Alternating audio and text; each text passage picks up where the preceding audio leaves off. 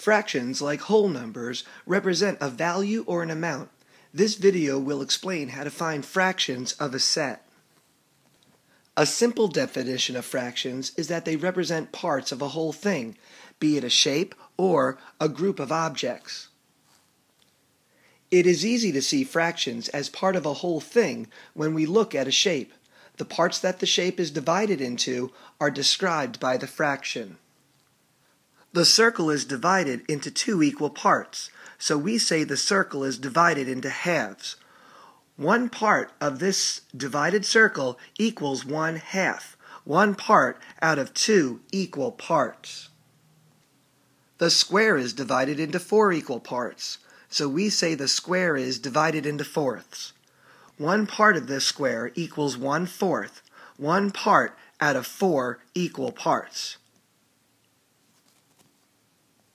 Understanding fractional parts of a set or group of objects takes a little bit more math to understand.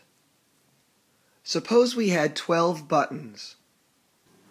If we wanted to know the value that 1/3 of these 12 buttons represented, we could count and mark every third button, because 1/3 means 1 out of 3.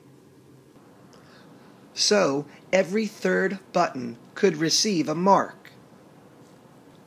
Finally, we would count the total number of buttons that were marked and find that the value of 1/3 of the group is equal to 4. There is an easier mathematical way to find the fraction of a set. You need to recognize and be familiar with multiplication and division fact families. Notice the numbers in the math expression 1/3 of 12. How are those numbers related? 12, 3, and another number are related numbers in a multiplication and division fact family. To find the related number, you simply divide the total number of the set by the denominator of the fraction. Divide 12 by 3.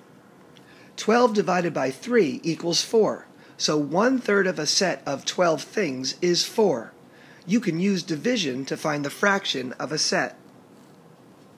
Try one more. What is 1/4 of 20?